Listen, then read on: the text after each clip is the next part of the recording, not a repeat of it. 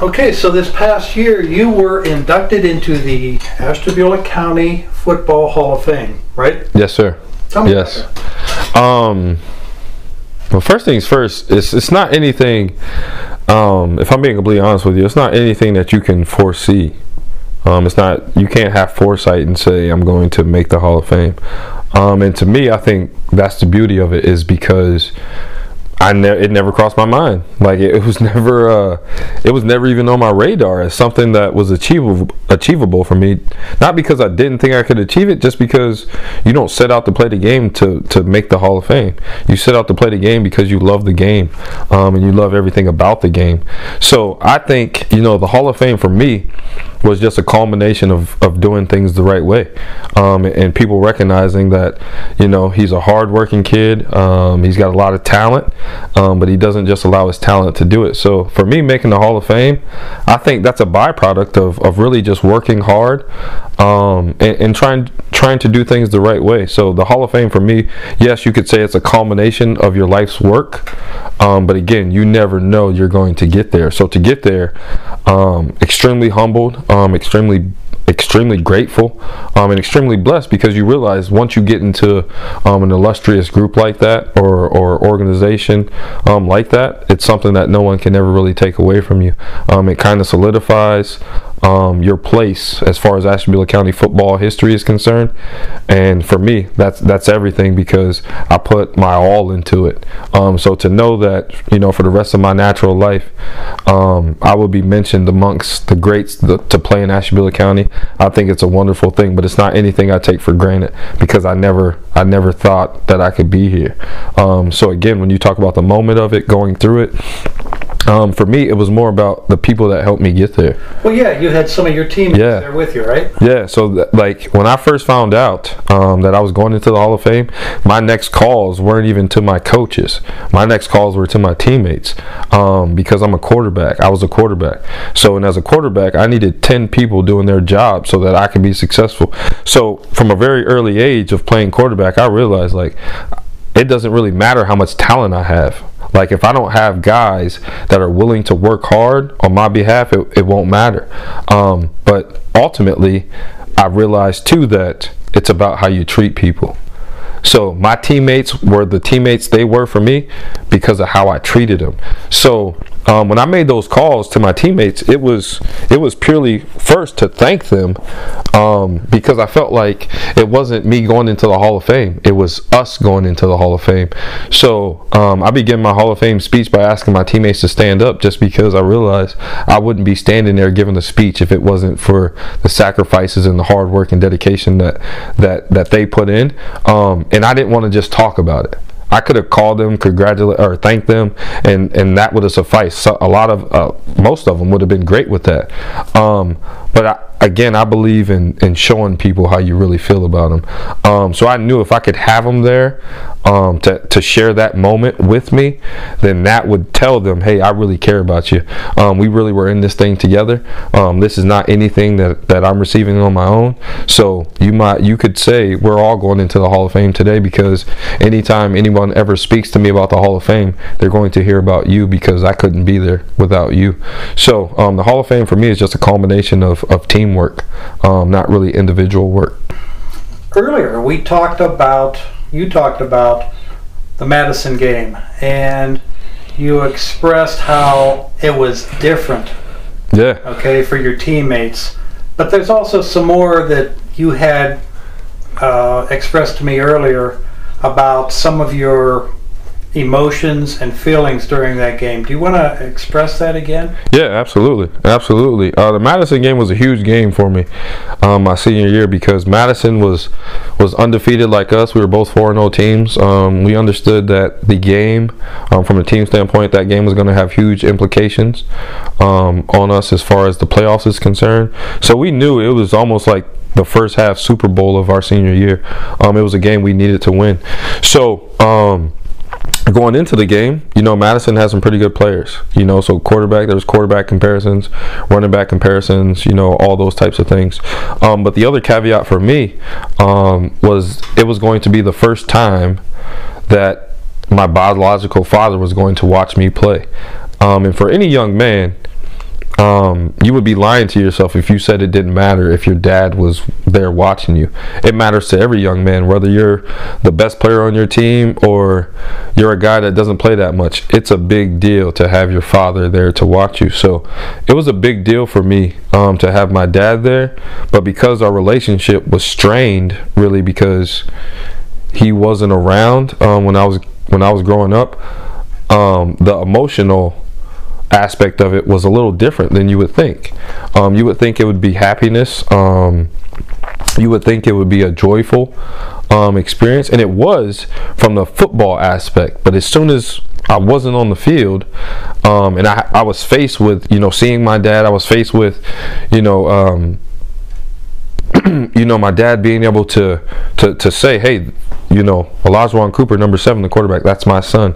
And me knowing deep down in my heart that he hadn't necessarily been there like that and taken, responsibility like he should have, that was disheartening to me. Because I felt like it was more of a, I'm going to become a little bit more relevant, or I'm going to become a little bit more significant because I'm able to say that my son is Olajuwon Cooper, and no one there knew that he was never around. So it just appeared that my dad was there and, everything was good. But underneath, things really weren't good. So it wasn't the traditional father-son embrace after the game. It was more of a conversation. Because I didn't know him really, and he didn't really know me. So emotionally, that stirred you up a bit. Yeah, absolutely, because the jubilation from winning the game and knowing that we just beat a pretty good team that's probably going to give us a lot of points towards the playoffs. So you got that jubilation of wanting to celebrate with my teammates, my coaches, everybody that put into us being successful. And then there's this other real life situation that I got to face right now because my dad's right here in front of me. So it was definitely a wide range of emotions in a short period of time. And again, at this time, I'm 17 years old. If you understand young men, you understand the prefrontal cortex, decision making, all those types of things. It was just tough, to really embrace that moment. But looking back on it, I think it's a powerful thing because I definitely know I'm not the only young man that's faced a situation like that. So again, me making it a part of the documentary is, again, really not to really divulge my personal information, but more or less to help another young man that may have experienced the same thing, as far as giving their parent a fair opportunity. So going forward after that game, we tried as best we could to make it better and things of that nature. And I would say it got better in comparison to what it was. But it was a lot to take in that moment. Just because, again, I think I had the jubilation of winning the game and being the starting quarterback and really playing a good game. I had 1 incompletion that game and 2 touchdown passes, so I played a really good game. But then have the emotional aspect of having my dad there was kind of, and again, in that moment, you don't have anybody to confide in to say, this is what's going on. It's almost like I had to play a part too, almost like an actor per se, which again was disheartening for me, just because at that point in my life, I had enough real relationships in my life to be a little bit upset about someone trying to materialize a fake one. Okay, well, you've talked about some of your family relationships. Do you want to expound on that at all? Your family, your grandmother, and I mean, you mentioned before about the religion and the faith, but if you want to talk more about that, let's hear it. Yeah, absolutely. When you and even speaking about the situation with my father coming to the game, I would say even how I handled that situation was a lot based on my upbringing and how my great grandmother raised me. No matter what happened parentally for me, my great grandmother always told me that your parents are your parents. And if your parents didn't get together, there would be no you. So she essentially told me from the time I was real young that it almost don't matter what they do.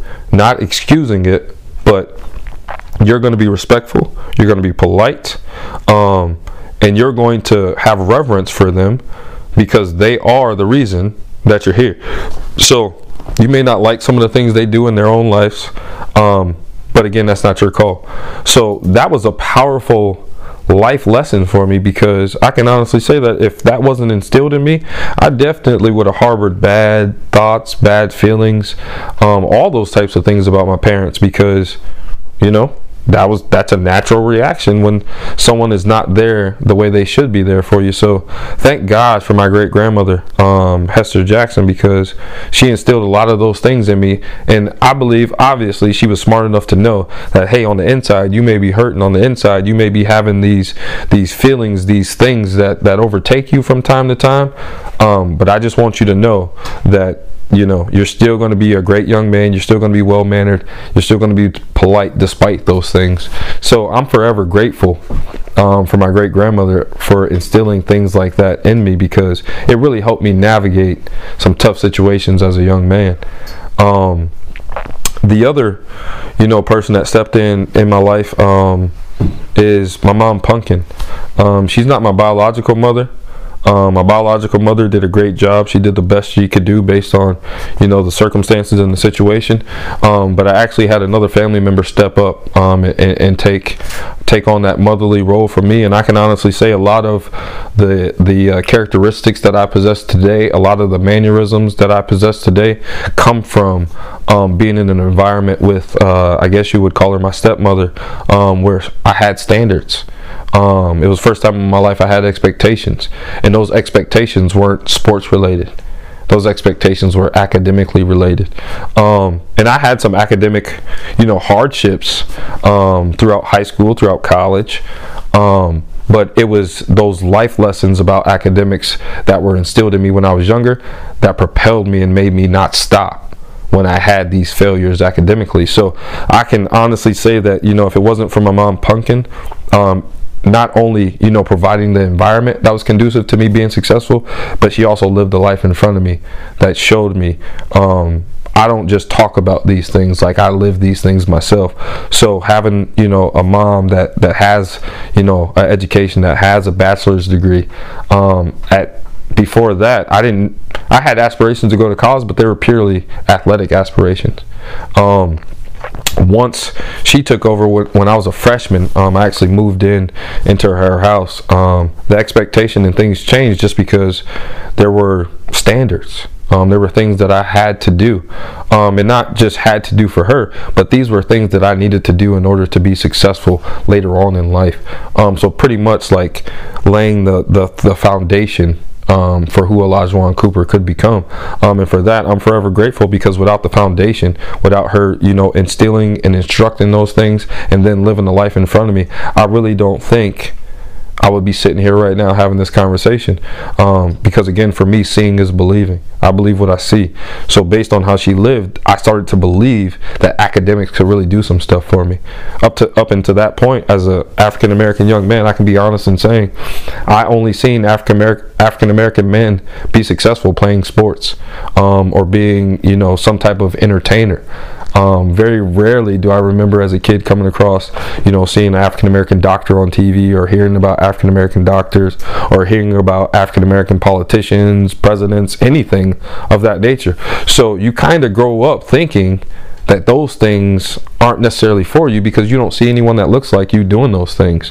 So I can honestly say she started the belief system in me to believe that I could do some of these things despite not necessarily seeing anybody that may look like me doing those things.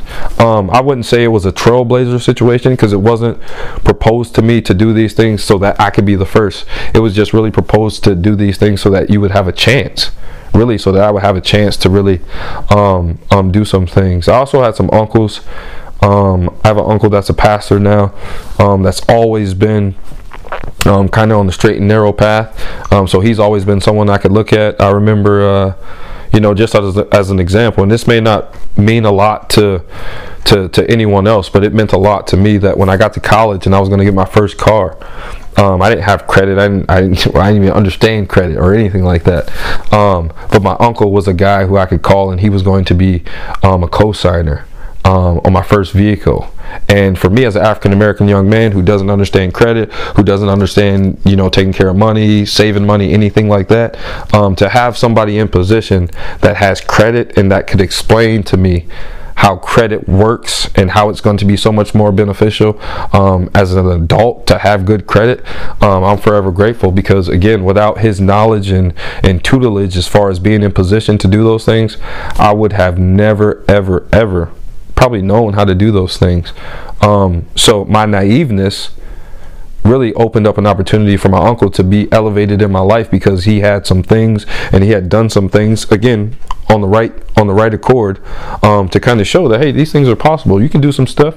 You may come from, you know, some adversity, some hardships, but that doesn't have to define you. It doesn't have to be the end all or be all. So I definitely had some people in my life, and I guess you could say not biologically connected to me, but right now I have two moms that you can't tell me they're not my mom. And that's a woman by the name of Cheryl Johnson, and a woman by the name of Joan Billman.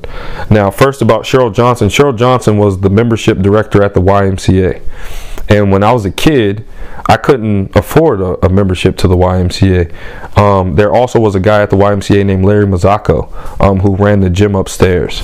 So when I was a kid, the only way I could go to the Y is if I went with somebody that had a membership. So eventually, my love for sports grew so much that I didn't always have people to go with. So eventually, you know, I tried the typical stuff that any young kid, I feel like any young kid would try is, okay, there's a bunch of people at the front desk. They're talking to the people at the front desk. Hey, you just try and walk by and hope nobody stops you while you're walking by. So fortunate for me, one day she stopped me. And I guess you could say the rest is history.